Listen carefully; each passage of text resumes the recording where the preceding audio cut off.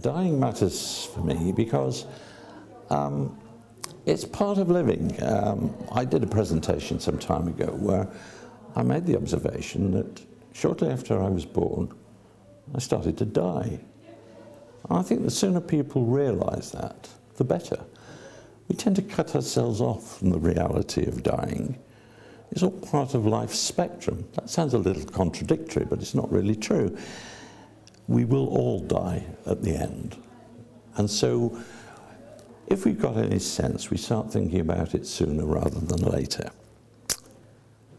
It came as a reality to me when I was diagnosed with Lewy body dementia some 10 years ago.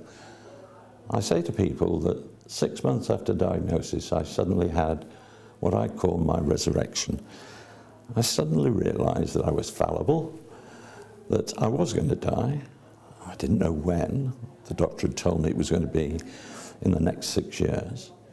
But I made a positive decision that I was going to work hard and try and put it off.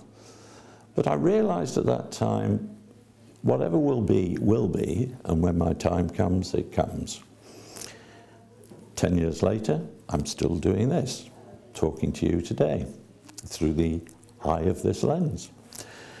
That said, dying is a reality to me, and I'm totally reconciled to the fact. I've considered it in great detail.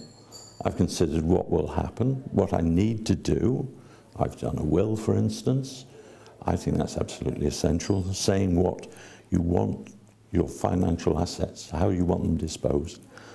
I did an enduring power of attorney long before the Mental Capacity Act came out to ensure that my wishes, insofar as I could predict them, would be followed when I lost my ability to operate and think for myself. It's very clear. It says that I want my wife to act for me, and failing that, my daughters individually and collectively to act in my best interests. I also have an advanced directive, and this specifies some of the things that I really like and some of the things I totally dislike. To give you an example, one of the things I totally dislike is being plunged into the bath. Not that I'm a dirty devil, quite the contrary, I shower every morning, but I love to shower. I hate going in the bath. So when I lose my capacity, I want people to know that I need to be showered and not bathed.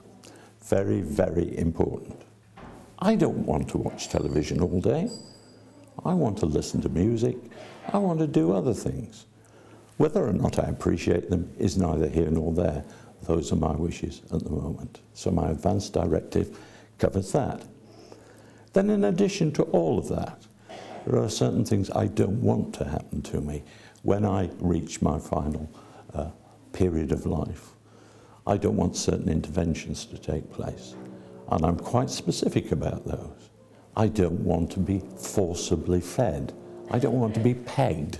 That is, I don't want to be fed through tubes into my stomach or by any other means. I don't want to be unnecessarily resuscitated.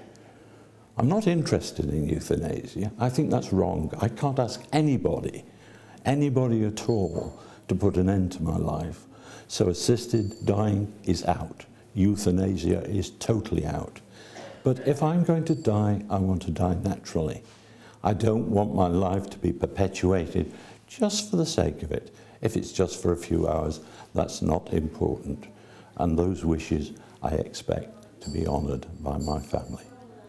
And I've gone one stage further, and that is to say to people that they can use any part of my body after my death, and I've donated my brain to a brain bank in Manchester.